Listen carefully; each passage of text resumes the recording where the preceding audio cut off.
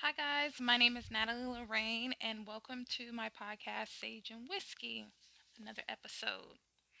This will be episode 3, and during my podcast, I will cover tarot forecasts, witch tips, advice, media spotlight, and of course, whiskey. Okay? So this week, I'm going to start out with the tarot forecast, and it's pretty straightforward today. I pulled the space card for the overall week. And with that, Spirit is leading me to read what it says in the book. I am using the Sacred Earth Oracle deck. I love this deck. This was the first deck that I purchased last year when I decided to branch out, and it has been serving me well ever since. And if you're thinking about tarot, I would suggest starting out with an oracle deck because it leads you to listen to your intuition more so than focusing on the actual words on the cards or whatnot. Like the tarot has a very most people tarot has a 78 cards. The suites mean something, each of the cards mean something. It's a system, and while if you have a gift you don't necessarily have to always follow what it says, but there is a general structure that many people follow. When it comes to oracle decks, it's not the same. It's They normally have a book that comes with it that gives you what it means, and then it's also up to you to go further. Anyways, without further ado, so the space card. It says give yourself or someone else the space to think, heal, create, or contemplate. Hold space as a gentle, non judgmental, and supportive presence. Nothing needs to happen instantly. Pull back, trust, and respect the boundaries and processes of others. Pushing for a result will not get you what you want in the long term. Choose your destiny and let others choose theirs. Well, honey, that makes sense. I know that right now, during this particular shift, people are evaluating a lot of things in their life, especially right now since we're going through a retrograde. I think it's Jupiter, if I'm not mistaken. And like most shifts, and you'll hear this a lot, it always forces you to go within, and it'll have a push-pull effect. So right now, some of you are being asked to let go of things that no longer serve you.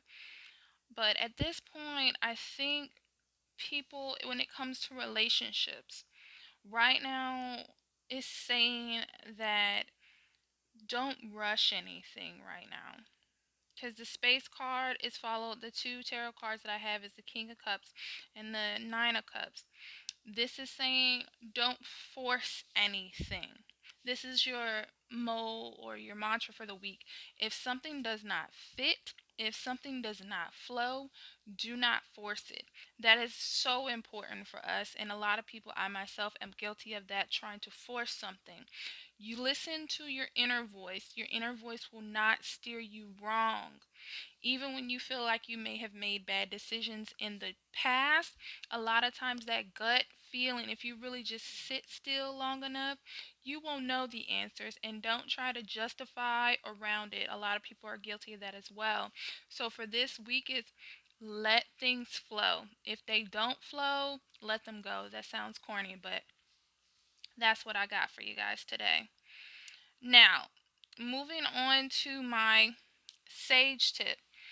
I'm going to talk a little bit more about magic per se, and specifically love magic and sex magic. I know there are so many people that are going on the internet and finding these love spells and these different binding spells and this and that and a third. And I just wanted to give a quick tip about these. Now, While some practitioners have a strict stance on love spells, I personally believe that they're okay. I just feel that they should only be done when absolutely necessary. And I don't believe in really influencing someone in a way that will tie them to you without their own free will involved, if that makes sense.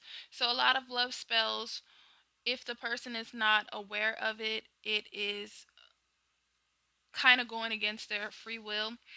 But I am okay with you doing a love spell or a binding spell when it comes to someone that is okay with it. And I know that with a lot of practitioners, their partners are involved in the craft as well and are knowledgeable about this particular thing, so they don't have any really issues with it.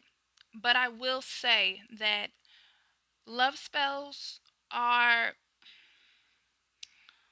very powerful and they should not be done lightly. And I know that when we are dating people and we like them, we want to make sure that, not even if you're not dating, sometimes people do love spells on crushes to make them come to you. That's a whole nother ball game. I just want to say be careful with all of this and don't just read every love spell that you see on the internet. They're all spell books, and do realize that they are broken up into different practitioners. There are so many subsets of magic out there that you want to be careful that you are not messing with something that you do not know how to undo.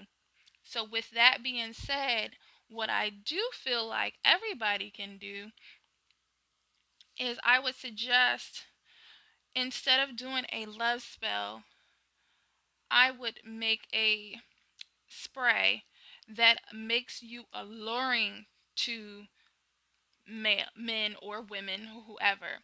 I know that's what I do. So that way it's kind of like a love spell because you're bringing people around you, or if you have a person of interest, it's alluring them to you, but it's not really messing with their free will. It's just making you more attractive to them. It's like a gray area. And so with me, I would say the top herbs, you don't need a lot for this. I would get a little plastic bottle, the airplane bottles that they sell in Walmart, little plastic ones. If you can, if you're fancy, I would get a dark glass bottle that they use because of the herbs inside so that it won't spoil. But if you can do that, I would wrap the spray with something on the outside so that it doesn't get as much sun exposure.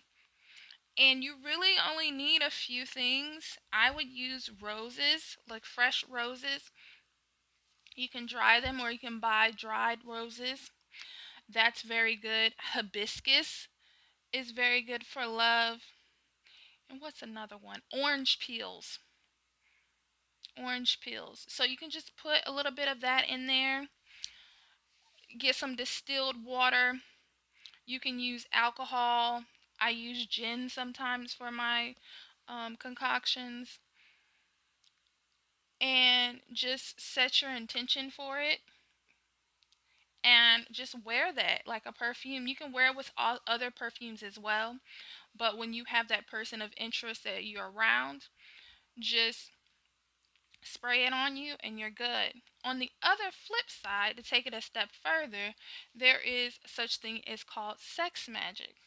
Now, sex magic can be with a partner and it can be without a partner. Sex magic is something that is so simple. It's essentially, it doesn't have to do with love at all.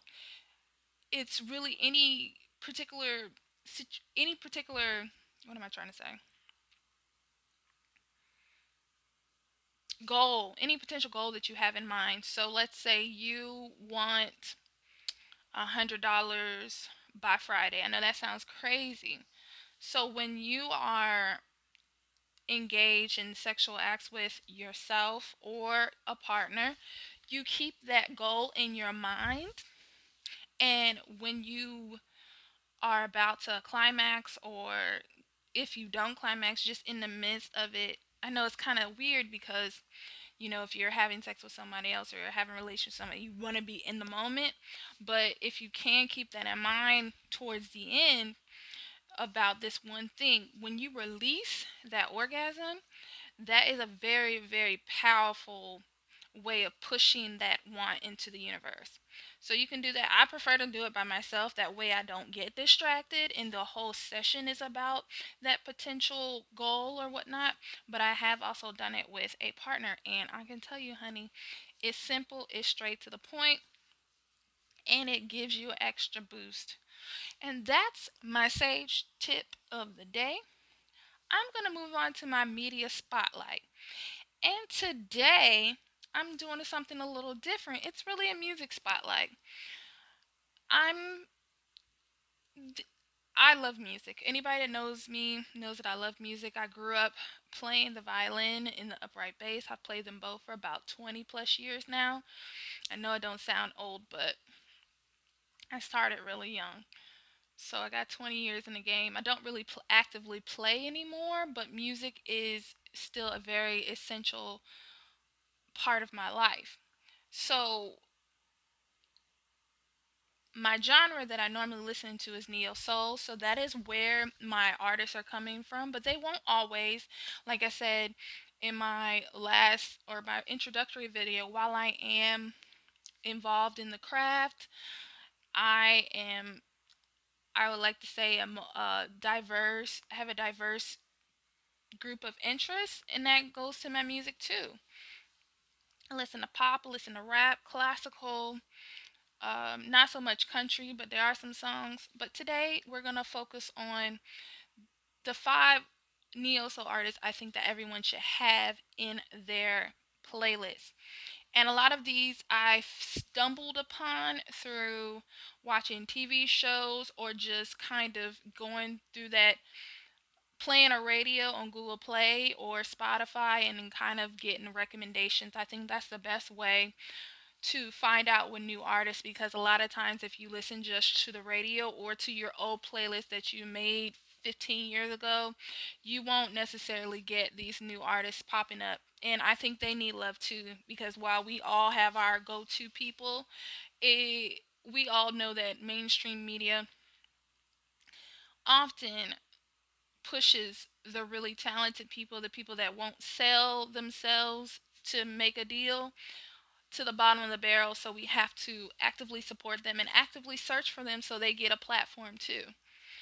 All right, so the first girl, I'm not even sure how to say her name. That's terrible. I should have looked her up to find out how to say her name. But her name is, it's spelled Snoh. I say it's Snoh Allegra. So it's Snoh. I don't think I spelled her last name right. But if you type that in, and Allegra, or I think I spelled that wrong, but I have Aelegra. I'm sorry. I was typing fast in my notes earlier. But she is, I feel like she's so underrated. I don't listen to the radio too much, but I think I have heard a song of hers pop up not too long ago. So I think maybe she will be getting her shine on mainstream, which is great. But it makes me nervous because sometimes when people get that mainstream media, the sound changes, or, you know, just something happens to them. Because it's tough to please yourself and to please your audience and to please that label. But the song that I love by her is If You Let Me. No, that's not right. Is that right? If You Let Me? No, the song is I Want You Around. I mixed her up with someone else. But she has great songs. So that's my first one. My second one is Leon Bridges. Now, I first heard of Leon Bridges from honestly watching Big Little Lies on HBO. And I have I'm always listening for the soundtrack of any TV show and or movie. I love soundtracks, whether they're instrumental, um, or they have actual songs. I will always look up the soundtrack. So that's how I discovered him. And the song that was in one of the episodes was River. And he just has such a soulful voice for him to be so young. And I know he sounds like, I want to give him like 50s or 60s, like that real, like down home, sitting on the porch, drinking lemonade or sweet tea in the South type of voice. And it's just, you feel like you're there with him whenever you listen to a song and you feel what he's feeling. So River is the song by him. And Leon Bridges is Leon Bridges, just how it sounds. Third one is Sir, Sir. I heard from him when I went to the Kendrick Lamar concert here a couple years ago, and I really wanted to go see who was supposed to be there. My brain today. SZA. SZA was supposed to be there, I think. I think she was supposed to be there. It was somebody. It's on his label, on that label, and but she wasn't there. So basically, everybody else that was on the label had to fill in the spot. So Sir was on there, and when he came out, like he's from California, so he has that whole West Coast vibe. He has dreads, and he came out, and from his vibe with everybody else that was coming out, I thought he was gonna rap, but homeboy has a little voice on him. So I was like, oh, and like a chill, like chill neo soul type of deal. I mean, he has a little more hip hop influences, but it's still something that you can just put on and listen and chill in your house or clean with. And the song that I have from him is Queen, and so it's basically dedicated to black women. He's a black man, and I just love his sound. He's coming out, I think he's changing his sound a little bit, because I think the newest song he came out with, not really rocking with it, but I still rock with him. I'm gonna see what else he has on this upcoming album. The next group is like a personal favorite of mine, and they are sensational and so underrated, and I have been listening to them for many years. The group is called The Internet, spelled just like it sounds, The Internet. It's a group of four men and one girl, the lead singer Sid, and they're so diverse. They can switch up their sound. I There are not many groups or artists that I can listen to straight through without skipping a song. When I put on the internet or any of their albums, or like the internet radio, I can literally listen to every single song that they have. And that's saying something. But the song that I feel like everyone should have in their playlist, in their rotation, is Hold On. It's a great, great song, real chill, real, it's got a little bop to it, you know. It's not as chill as the other ones, but it makes you want to make a baby as well. And then my last one, I don't know how I found this girl. Her name is Savannah Christina. It's spelled Savannah like Savannah, Georgia, and Christina is spelled Christina. The song I have for her is Self Care, and I stumbled upon her probably going through something, like I'm very influenced by events in my life, like most people. You go through, I think I was going through a breakup or going through something, and I stumbled upon her, and she actually has quite a few songs. She's a very new artist to me, and I think she's also a new artist on this YouTube platform. That's where I found her. But please listen to her, listen to all of them, and let me know what you think. If you have any recommendations of artists that you think I should listen to, definitely comment below or send me an email about it. That's my media spotlight for today. I hope you enjoy those. And my last thing, I'm not going to hold you guys too long. Last week was almost 30 minutes. I'm trying to keep it under 30 since I am a single host podcast, which is really not that many. I don't want to be sitting here rambling for 18 hours. Just want to get in there, do my job, and get out of here. Just long enough for someone's commute to work. Now, the whiskey recommendation I have this week, it's not even really a recommendation. This is a throwback that I decided to put in my rotation again, but I realized that I don't love this whiskey, but it's still not a bad whiskey. It's Johnny Walker Black. Now, Johnny Walker to me is like America's whiskey. It's something that you can go into any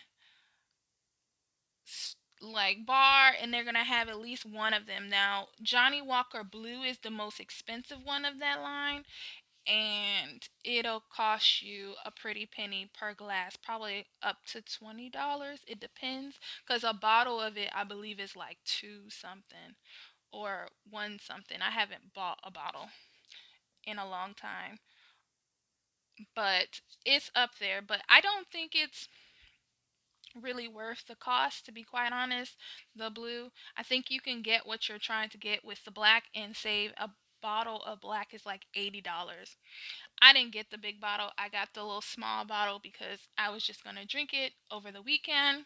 And since I try to buy a new whiskey every weekend for this podcast, I don't need to buy a big bottle unless I plan to do a series, which I probably will because I like whiskey and sometimes I want a bottle and not just a sample. So, but what the thing about Johnny Walker, at least to me, it has this aftertaste, but it's still not a bad whiskey. It's smooth. It just has this aftertaste. It's got a little bite, and I think that has to do with how it's processed. But some people like it. I hate Johnny Walker Red, so black. If you're gonna get any of them, I would get at least black. It's gonna cost you a little pretty penny, but you're gonna like it. Johnny Walker Black, straight, chilled, is amazing. And then what else? Oh, the recipe. I would say the best way to drink many whiskeys if you're intro to whiskey is to do a whiskey sour. So with this, I did a whiskey sour with Johnny Walker Black. I actually liked it, but I preferred it with ginger ale. So the whiskey sour, 2 ounces of Johnny Walker Black, 3/4 of an ounce of simple syrup, and 3/4 of an ounce of lemon juice. If you don't have it, you can just do the sweet and sour mix. I don't like it. It's too sweet and too tangy for me, the kind that they use in the bars.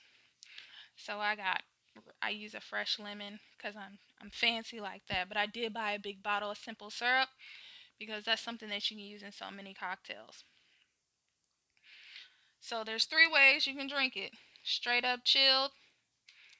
I did uh, the whiskey sour, and there's also the ginger ale. Just a little top it off. But overall, you can't go wrong with Johnny Walker, but there are other ones that are cheaper than that. But try it out and see if you like it. Let me know, comment below, and I'll be back next week with a different whiskey and a movie for you guys. So thanks again for watching, or not watching. Thanks again for listening, and I'll see you next week. Bye.